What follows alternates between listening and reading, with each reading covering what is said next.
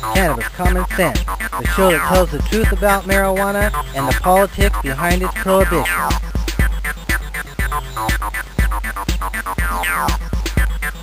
A K2 medical alert looking to ward off diabetes? You might try lighting up a joint.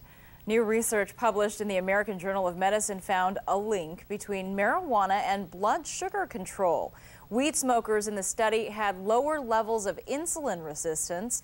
High resistance can lead to diabetes. The pot users also had smaller waistlines. That's another positive because weight around the middle can indicate or be a precursor to diabetes. Scientists say the receptors in the brain triggered by marijuana may speed up metabolism. Ricki Lake won over millions of fans with her own talk show, but what she's talking about now may actually shock a lot of them. She's advocating using pot for children, but as children fighting cancer. Look, she knows it's controversial, but she's not shying away from it. She tells our special correspondent, Jay Williams, marijuana could save young lives. This is her cannabis oil regimen that we have right now. We give her the size of about a half a grain of rice 2 times a day with baby food. That's it. There's a particular family that you're following in this documentary. You know, Tracy, Josh, and their baby Sophie.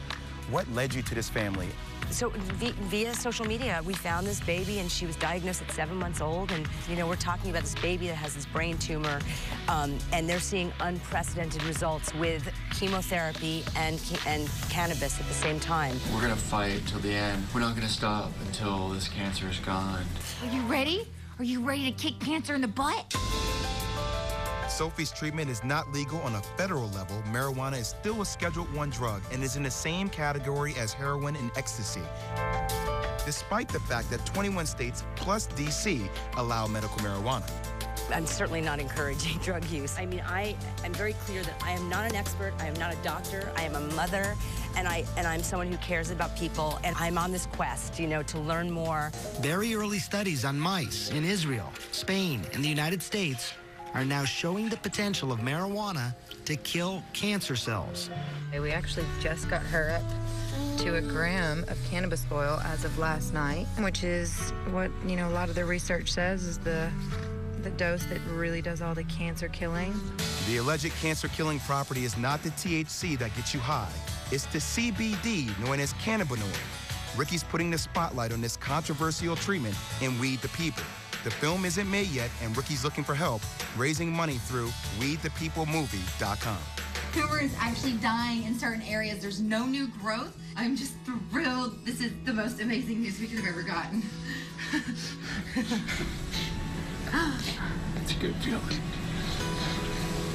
I can actually see the future.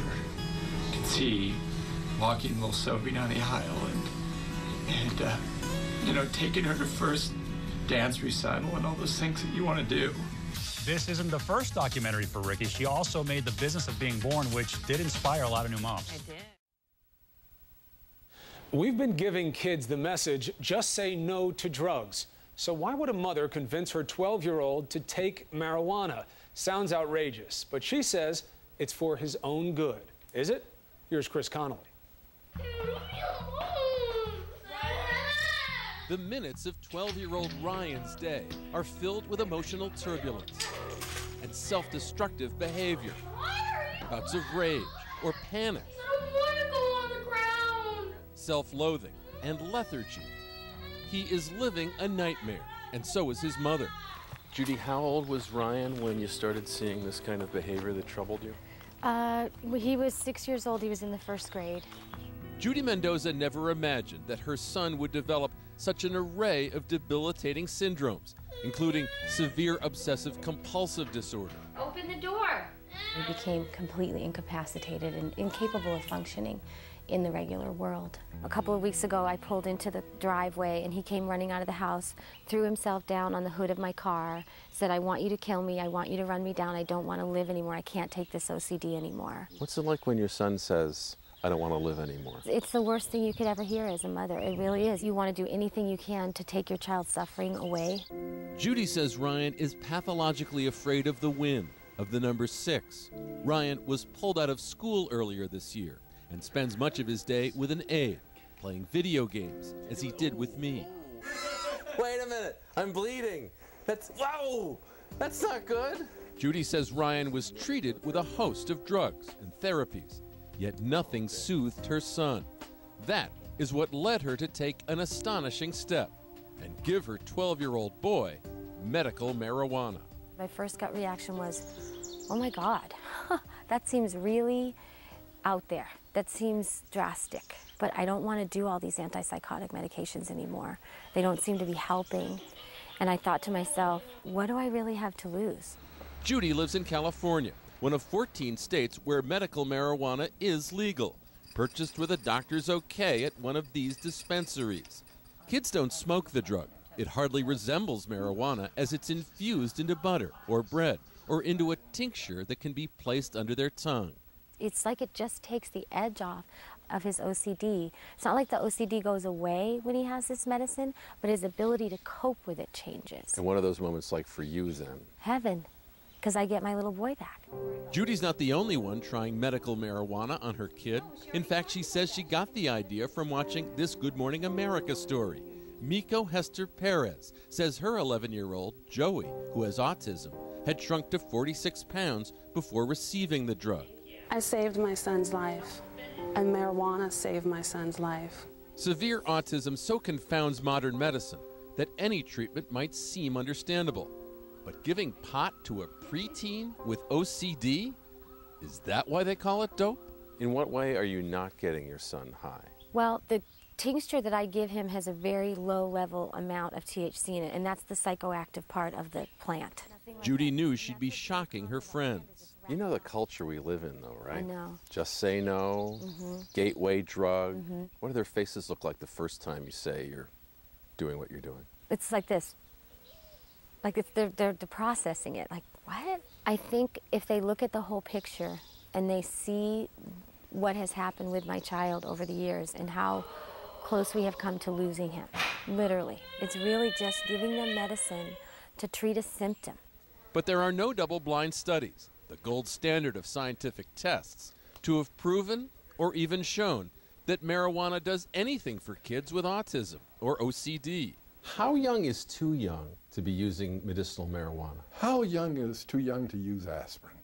How young is too young to use penicillin? A retired physician and professor at Harvard Medical School, Lester Grinspoon, wrote the book on marijuana, literally. In the 70s, his son Danny, who had cancer, used the drug to counter the pain of his chemotherapy before his death. Now, he hears from mothers like Miko and Judy, but even he can't say it'll work. I can't guarantee it's going to do anything, but I can tell you it isn't going to harm him. It is remarkably non-toxic. You understand how some people hear of a boy taking marijuana and they're going, that doesn't seem right. It's because we have been brainwashed about this substance. There will come a time when people will recognize that this is a wonder drug of our times. It does so much in terms of relieving some of the symptoms which are very difficult for parents to deal with, let alone the child. I think the medical marijuana might actually be making their symptoms worse. The medical marijuana might just kind of be sedating them and not really addressing the underlying issues. Child psychiatrist Dr. Steven Sager at the ECHO Teen Substance Abuse Facility argues that this alternative treatment does present a serious risk for these kids. With marijuana, there's clear problems that can come up with it, including concentration problems, anxiety, depression. I think with a child, you need to be ultra cautious. You know who else doesn't think marijuana for kids is such a hot idea? 12-year-old Griffin. Griffin, what was it like when you first heard that you might be taking medical marijuana? It was very, very scary, and I didn't want to take it, and I kept telling my mom I don't want to. Chris Cortez says her son's been diagnosed with ADHD and has trouble focusing in class. Teachers are very frustrated with Griffin. Very frustrated. How do they express that frustration, Griffin? Yelling. Lots and lots of yelling. What's it like when you feel like a teacher has given up on you? It makes you feel bad. It makes you feel like you're a really bad person. It upsets me. It makes me want to cry. When Griffin was first diagnosed, he was prescribed Ritalin, but Chris wouldn't give it to him. She says she'll feel more comfortable giving him medical marijuana. because it's an organic substance. I don't want him to take any kind of manufactured drugs, and I kind of went back and forth on it because I don't want people to be upset with me, but then I had to realize that it doesn't matter what other people think. It's my son's health that matters. What do you hope medical marijuana will do for Griffin? I hope it helps him to concentrate more so he can learn better in school. That outcome might not mesh with our image of what young people using marijuana are like in school. But Chris looks forward to starting Griffin on a marijuana regimen before the beginning of the next school year, despite his concerns. I reassured him that even if it wasn't medical marijuana and it was Ritalin or something else, that he would still be scared. No matter what it is, he's still going to be a little scared until he actually tries it.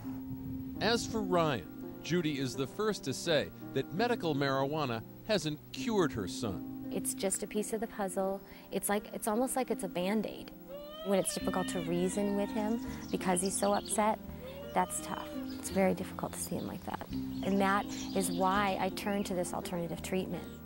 As she's become an advocate for its use on kids, speaking to other families about the drug, Judy says she's also explored another side of marijuana with her son, the side we're more familiar with. I don't want my son to be high, but he hasn't had a chance to feel euphoria for many, many years. He's lost all his friends, and so I want him to have a little bit of the THC. I really do. I want him to feel some of that euphoria.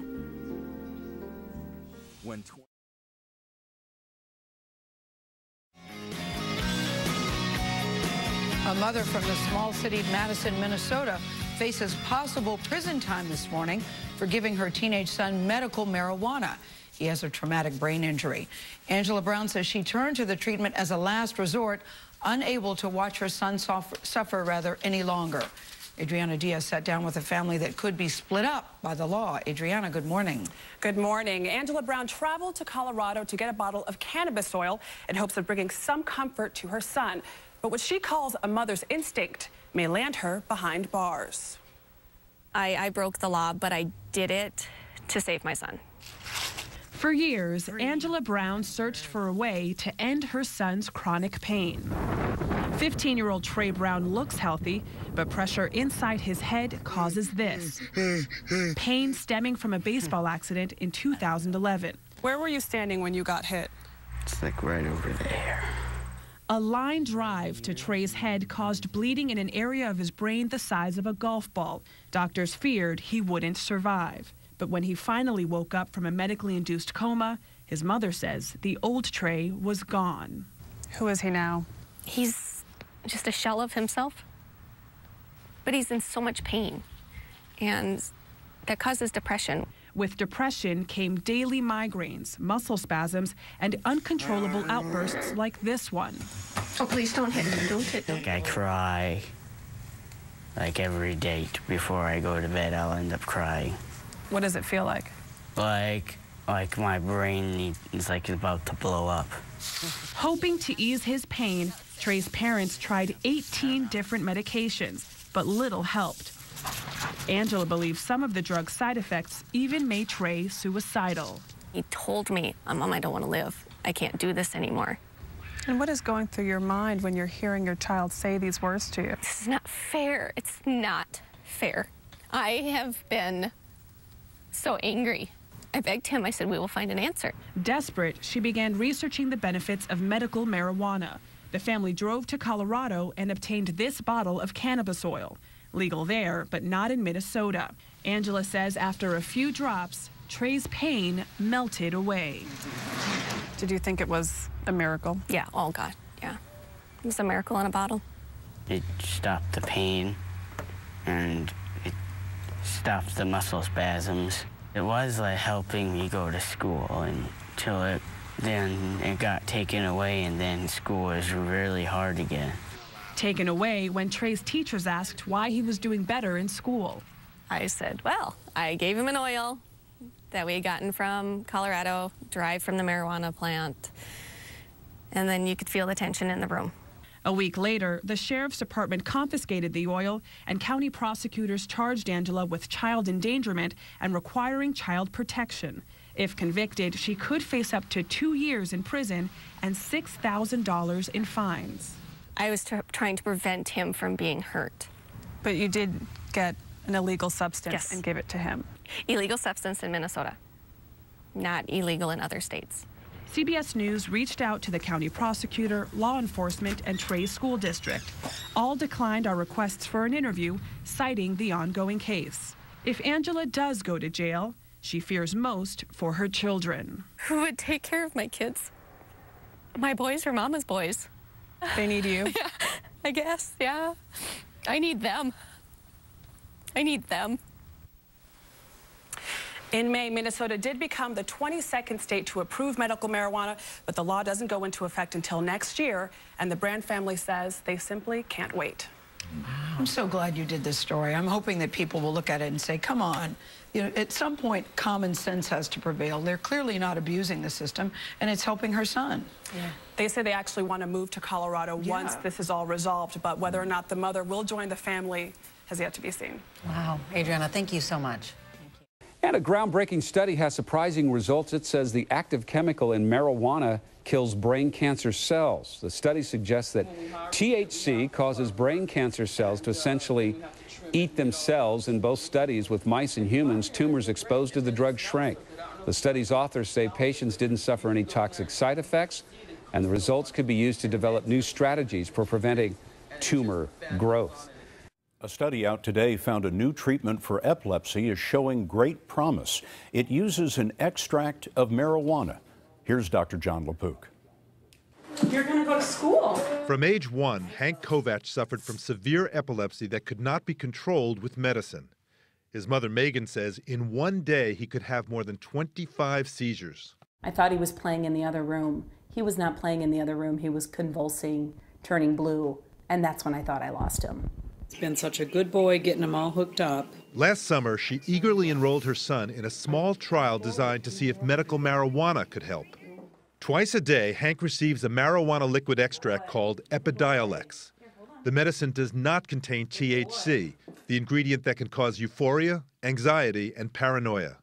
Megan says the change has been dramatic. We instantly saw results. He was smiling again. We noticed the decrease in seizures. He was able to transition. And at this point, he was finally able to gain cognitive skills. 137 children and young adults, average age 11, were given the drug.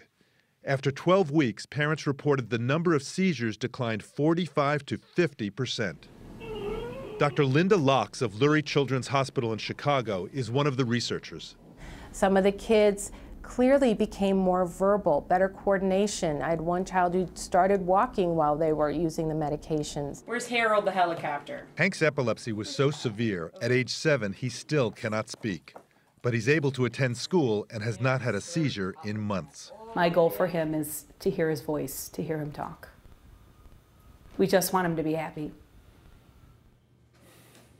It's been known since the early 70s that the active ingredient Hank received, called cannabidiol, can block seizures in animals. But how it works is unclear. What is clear, Scott, that much more research is needed, especially placebo-controlled trials. Promising news. John, thanks for that. Ole Miss is home to many things, including the only legally grown marijuana crop in our nation. And a new development there is creating quite a buzz tonight. Faculty and student researchers say they've created a new pain reliever in the form of a patch. Action News 5's Janice Broach joins us now with the story you'll see only on Fox. This here, just touching the smell, is a wonderful smell. Dr. Mahmoud El-Soli is a faculty member at the School of Pharmacy at Ole Miss. He and his team have been working inside this lab for nearly 7 years to find alternative uses for THC, the main psychoactive ingredient in marijuana. The plant itself has a great potential for good medicines coming out of the cannabis plant, but certainly not in smoking of the drug. You heard him. He is not a fan of legalizing pot, but he is a fan of his newest creation, a pot pain reliever in the form of a patch that is placed over the gum line in patients who have problems taking the drug in pill form. In addition to pain, it will include things like reducing the intraocular pressure, and therefore will be good for glaucoma, will be good for alleviating the nausea and vomiting vomiting associated with chemotherapy.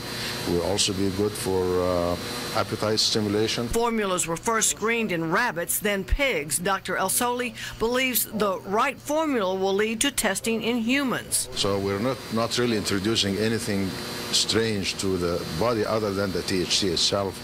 We're just having to make it so that we make it possible to be absorbed through the mucosa. More than 77,000 samples were prepared for analysis on this project.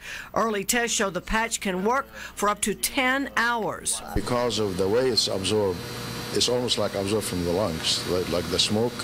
When you smoke, it goes from the lungs to the whole entire body before going to the liver.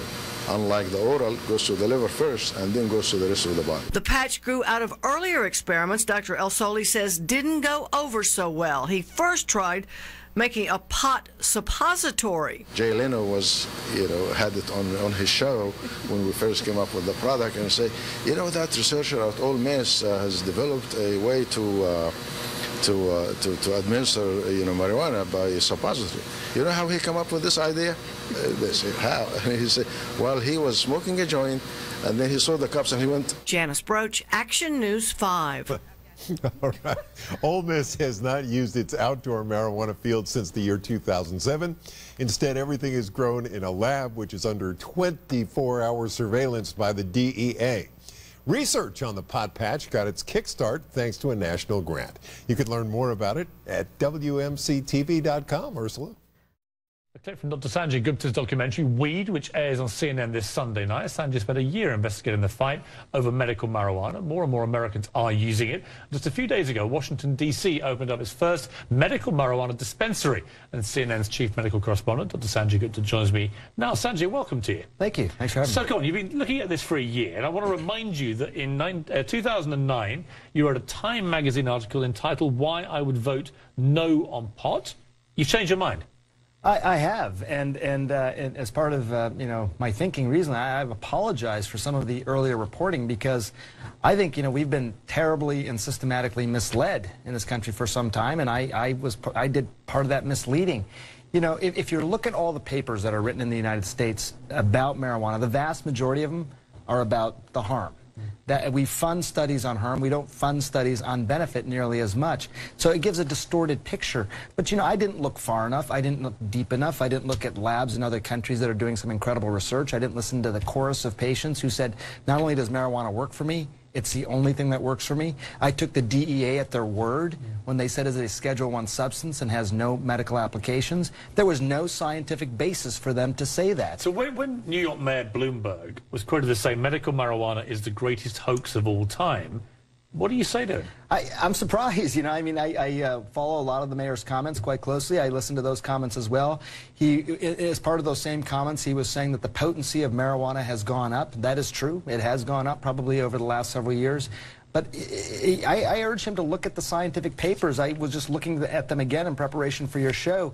The science is there. This isn't anecdotal. This isn't in the realm of conjecture anymore. I mean, for a long time, we've just ignored these papers. But this was a drug, that was used for thousands of years. Now, in your documentary, you get into the effects of medical marijuana, which sometimes can be quite instant. It's quite dramatic. It really can. It works, and it can work very quickly. In fact, let me just show you.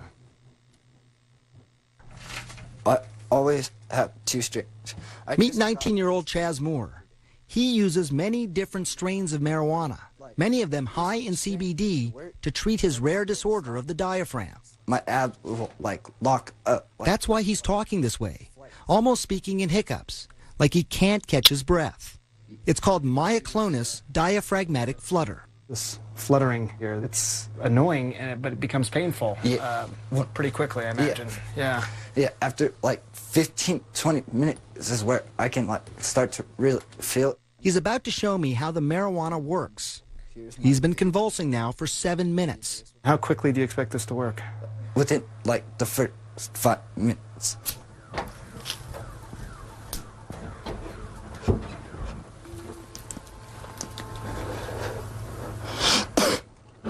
And I'm done. That's it? That's it. It was actually less than a minute.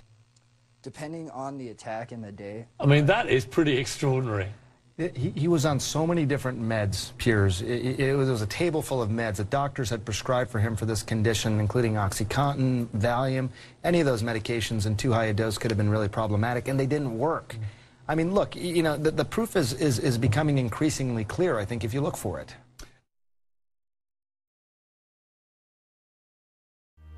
Its name is THC, and it was discovered back in 1964 in a lab in Jerusalem by chemist Raphael Mechoulam. Cannabis had not been well investigated, which was strange. After all, it was being used illegally or illegally by millions of people, and yet we didn't know that much about it. So I thought it's a good idea to look at it again from a modern point of view.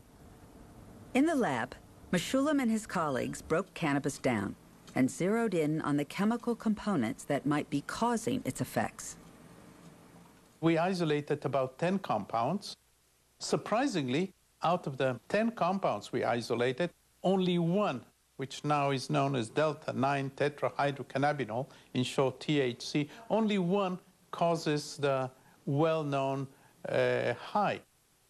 We tested it in humans, many of my friends, and we saw that the compound is effective as we expected it to be. The identification of THC answered one question, but raised another. Just what did it do to the brain? I had always assumed that people knew how marijuana worked. It surprised me, actually, when I began looking in the research literature that it was really clear that no one really knew how it worked. In 1988, Lynn Howlett found the answer. She discovered that deep inside the brain, THC molecules activate a previously unknown network of specialized chemical receptors. So that was proof that there is a receptor protein in the brain that can bind to the THC like a key in a lock. It was very exciting because what that meant to us was we had a tool that could be used for studying, and other researchers could use it as well. And people could study where the receptor was in the brain. Howlett and other scientists found the receptors in the hippocampus, which forms memories, the cerebellum, which controls movement, and the frontal cortex, where we think.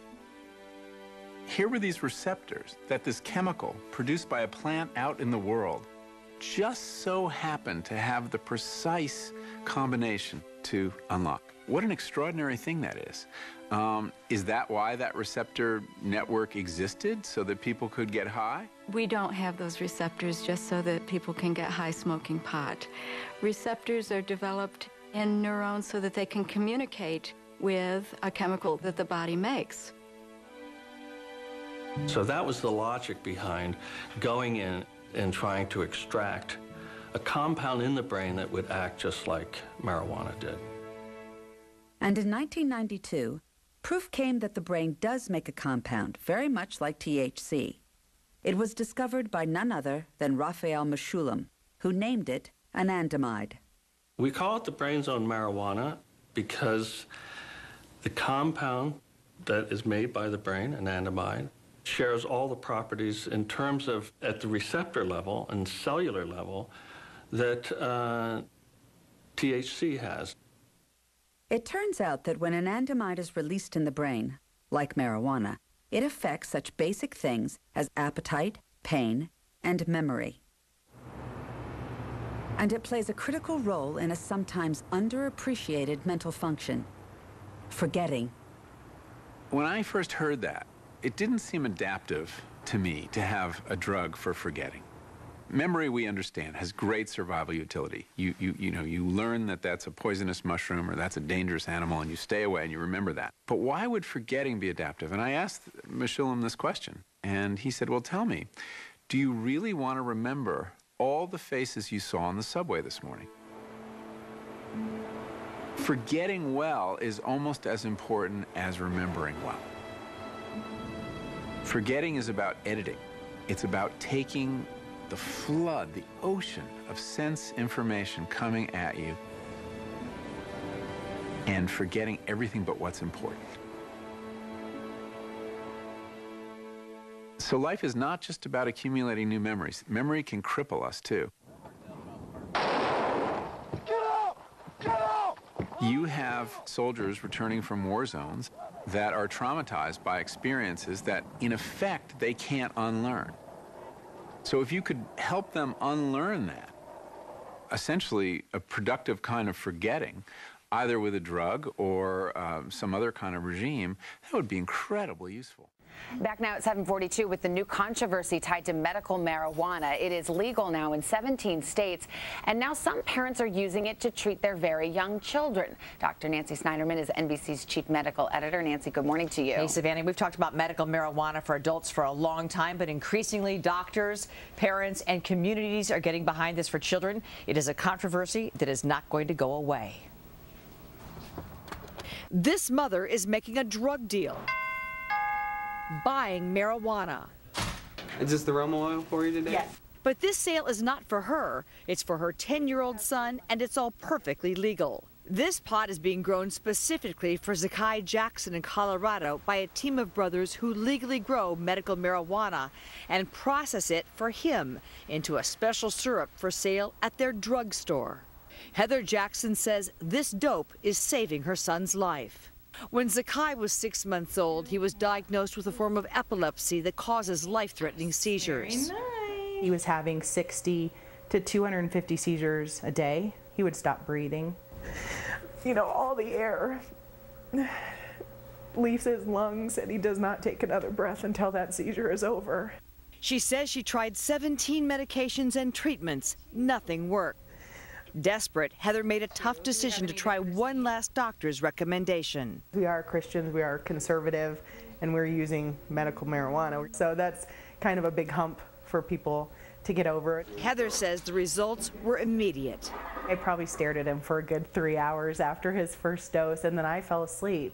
I didn't feel any seizures after his very first dose. He has been seizure-free for 9 months.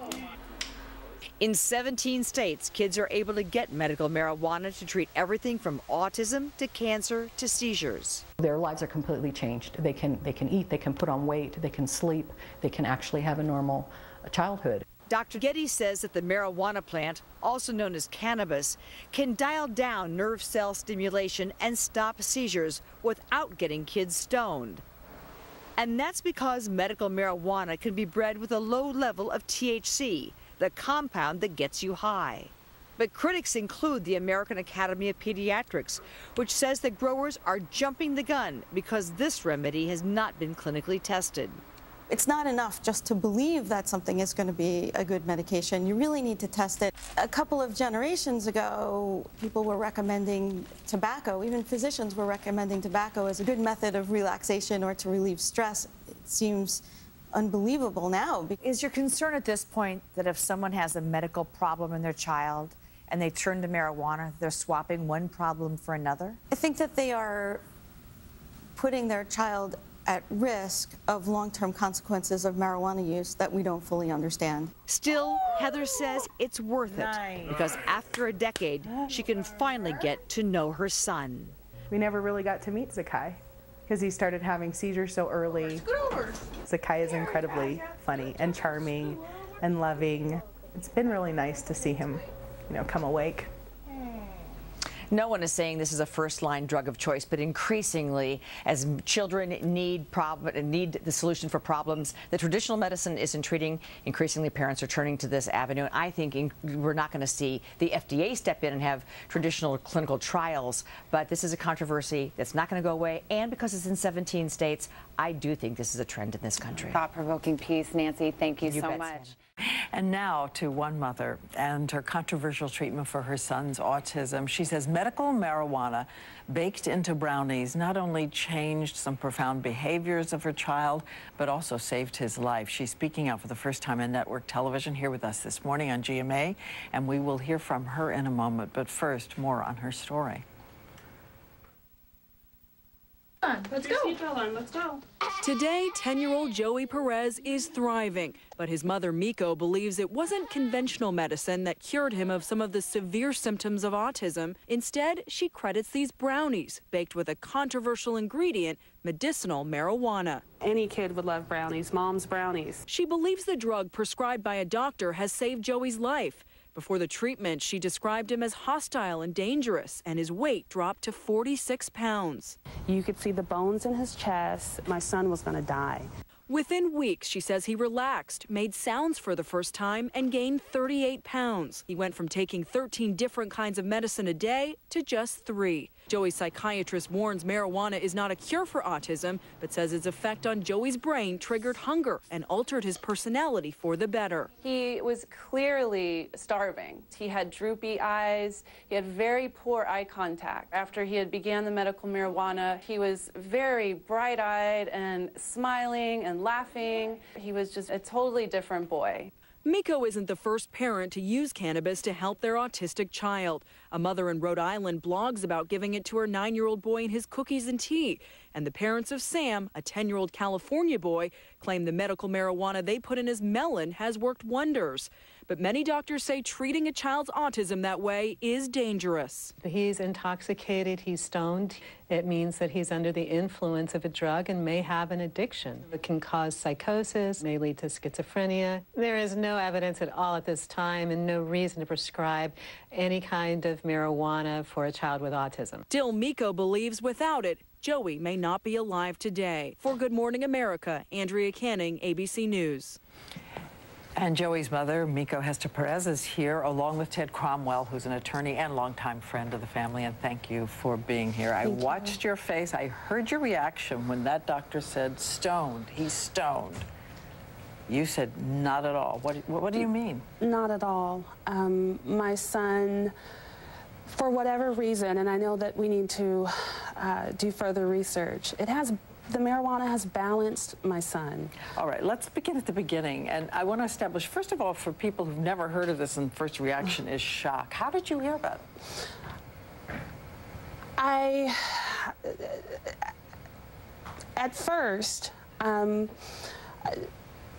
did some research, and I found a doctor that actually had a protocol for medical marijuana for children diagnosed with autism. And people have asked, what is your position on marijuana? Have you ever taken marijuana? Do you use marijuana? No, I do not. This is completely out of my character. I've never used it? Never. And what were the behaviors that drove you to seek out this dramatic, if not controversial? My son had self-injurious behaviors. He was extremely aggressive. He would run out of our home. It's called he was eloping, a danger. Yes, right, when he would just dart away. He was a danger to himself and others. And how soon after you gave him this did it change? Within hours. Within hours, he had requested food that we had never seen him eat before.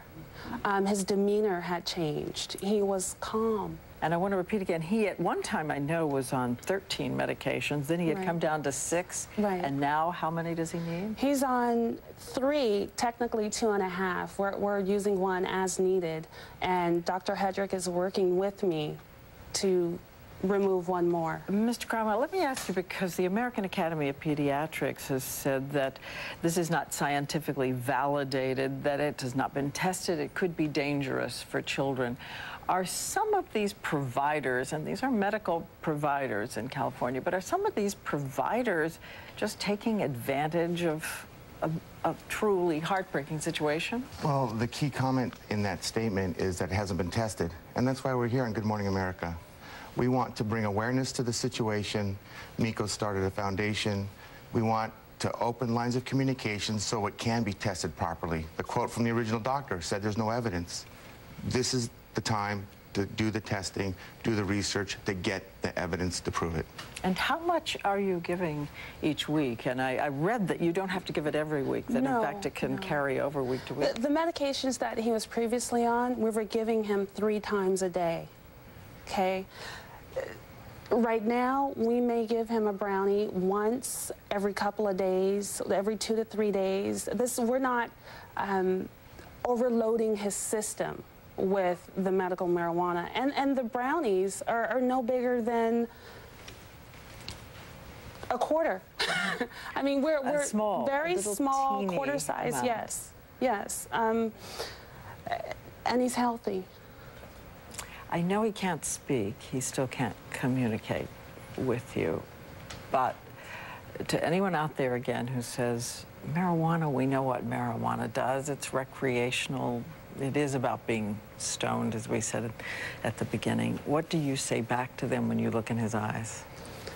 I saved my son's life, and marijuana saved my son's life. When a mother hears that their son is knocking on death doors, you will do anything to save your child's life.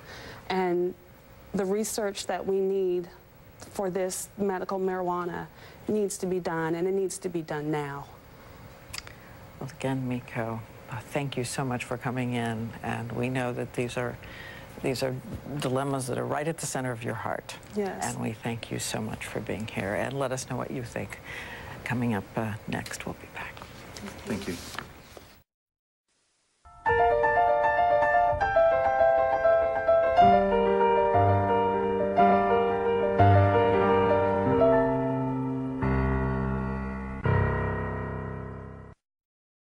The cannabis plant grows almost anywhere. It is found in Asia, China, Malaysia. It's found in the Middle East, it's found in Africa, and it also grows, of course, in Europe and the US. It is used by hundreds of millions of people for the changes it causes in our thoughts, in our behavior, in our feeling. Unfortunately, it is certainly a dangerous drug. It can cause tolerance, it can cause addiction in some cases.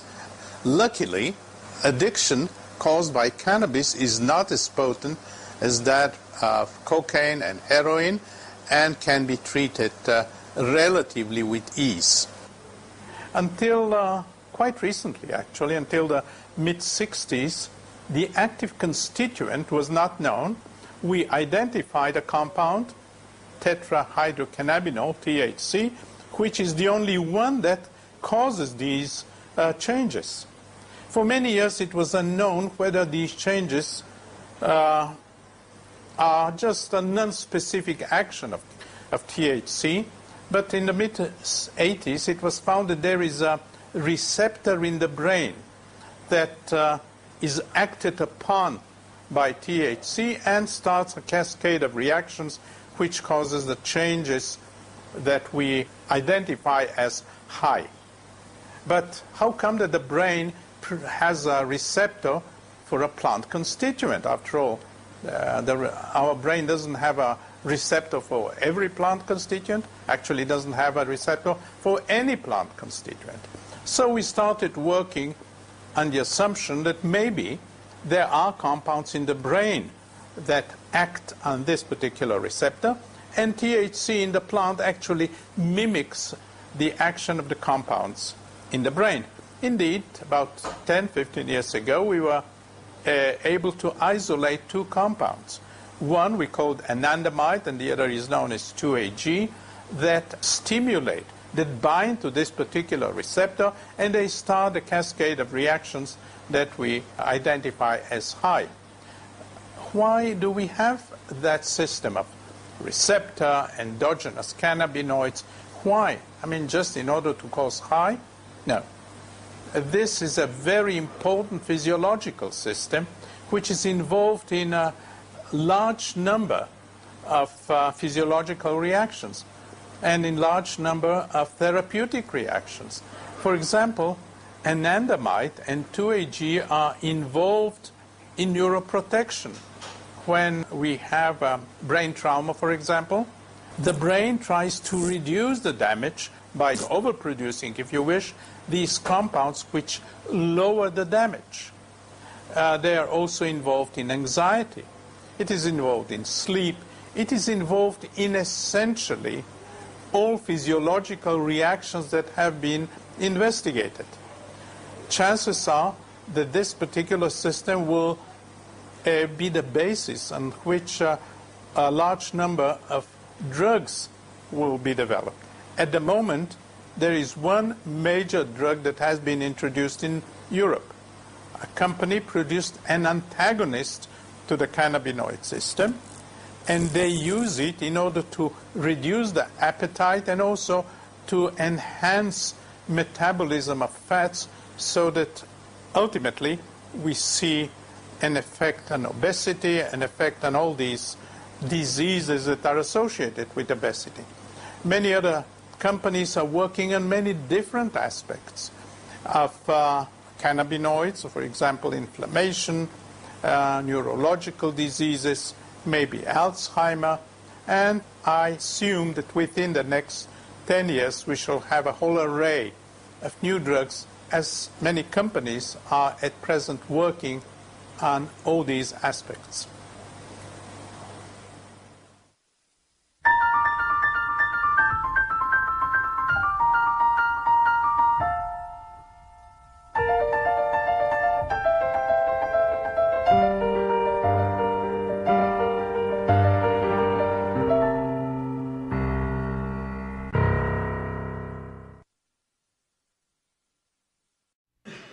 We roughly estimate that about a third of the people are receiving letters of recommendation and approval for primarily emotional or mental problems, and that cannabis is a unique psychotropic in this context, in that it has effects on both cognition and affect that also are inextricably connected with different kinds of physical functioning. For example, with anorexia, people get inadequate nutrition because of their anxiety causing a suppression of the appetite, and that when they receive cannabis, the nutrition is improved because the peristalsis and the spasm is relieved, peristalsis is promoted, so also evacuation, which then produces improved mood and improved functioning. With regard to cognition, this also includes people with thought disorders, and you might find this kind of unusual, but there are certain aspects of cognitive functioning that cannabis helps, like suppressing or decreasing obsessive thinking, and also paranoid ideation and paranoid delusional thought.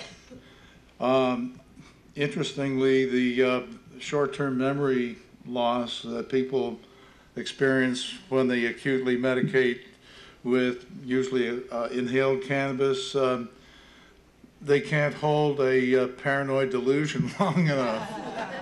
And the same goes for obsessive compulsive disorder, because they can't keep up this string of pathologic associations. Also, the modulation of affect also affects the cognitive behavior. With decreased anxiety, this decreases the pressure for this abnormal type of thought. I believe that a new category is warranted that cannabis fits, and that's easement. If you look that up in the dictionary, you'll see several meanings. And one of the main meanings is giving ease, not the property legalistic kind of passage or going on to some property and getting certain rights, but easement as a calming effect. And this is what I believe cannabis more closely approximates. It's not the same as a benzodiazepine, which produces sedation and, ironically, depression. There is no free lunch pharmacologically. So people do not like the benzodiazepines and other sedatives for these kinds of reasons, and cannabis helps restore emotional responsivity in a normal way. And this also goes along with people with their paranoid ideation and disturbance of interpersonal relationships. With certain people with thought disorder, they note that they're more able to relate to others, which then improves their self-esteem and their social functioning. You're never going to find this written anywhere because of the psychiatric literature being horribly biased. And I've looked through the APA publications going back maybe 70 years, and it all is tainted with the antisocial element and calling it dysfunctionality or character defect or other kinds of pejorative, condemnatory terms. And it's all pill pushing. It's all medication. And to that end, we really don't know what is happening, and this extends not just to psychotropics, but I'm going to read you a short letter to John A. Kitzhaber, MD, Director, Center for Evidence-Based Policy, Oregon Health and Science University. And this is who I suggest if you want to contact to embarrass a little bit. On February 25th, I happened to view a panel presentation by your organization on C-SPAN on the cost-benefit study of different pharmaceuticals contracted by AARP. The sum total of that panel was they could not develop any cost-benefits analyses because in analyzing the pharmaceutical literature, they discovered it was all promotional rather than objective and scientific. So everything masquerading as science is not. So based upon California clinical experience with a range of chronic conditions, our findings indicate a significant advantage over other pharmaceuticals conventionally utilized because of improved quality of life and fewer adverse effects. Consequently, we request the opportunity to discuss our findings with you. Attached is a list of conditions. And guess what the response was? So I'm glad this is going over cable TV in the Portland area, and hopefully somebody out there in the viewing audience can give the center a call and ask them to include cannabis in their studies, and especially about the mental health issue. I would be fascinated to hear the response, but I won't hold my breath. May I interject just very briefly? There's research I'm sure you guys are all aware of about the synergistic effects of the receptor effects of opiates and cannabinoids, where they basically are hitchhiking with each other, and much smaller doses of both medications create the same benefit with, of course, much less side effects. These are really remarkable findings, and I really regret that there aren't physicians who are just monitoring the reduction in the prescription patterns of their patients if they doubt that cannabis is useful. You think that's new?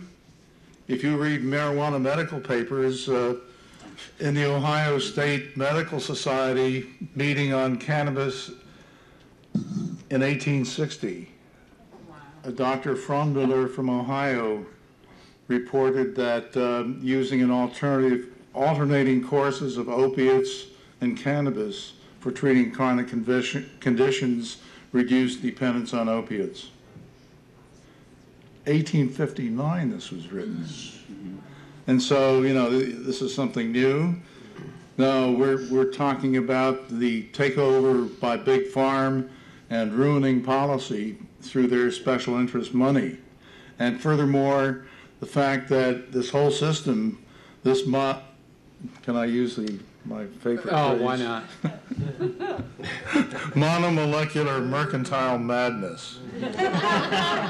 This is all patent office driven.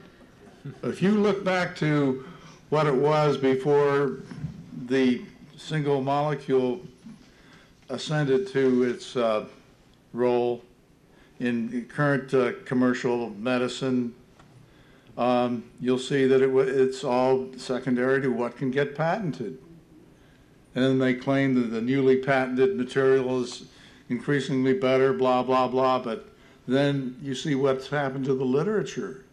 It's gotten thoroughly corrupted and perverted so that you don't know what's happening. And here we have now a drug-seeking, drug-hungering public convinced that they need all sorts of combinations of patentable materials. And it's really sickening our society. And when they started directly advertising to the public, for psychotropics especially, ask your doctor. Social anxiety disorder, all these kinds of influences to influence you and their bottom line. Any other questions? It was inevitable that eventually cannabis would meet its perfect partner. Us. Whether you like it or not, each and every one of us is fundamentally wired to respond to cannabis. Now, receptors are not built in our brain or anywhere in our body, of course, or animal bodies, because there is a plant out there that will produce a compound that acts on them. That just doesn't work that way. Receptors are found in our body because we produce compound that will activate those receptors. So obviously we thought that there should be endogenous compounds which act on those receptors. The fact that there is a plant compound, a tetrahydrocannabinol, a THC, which acts on those receptors is just a quirk of nature.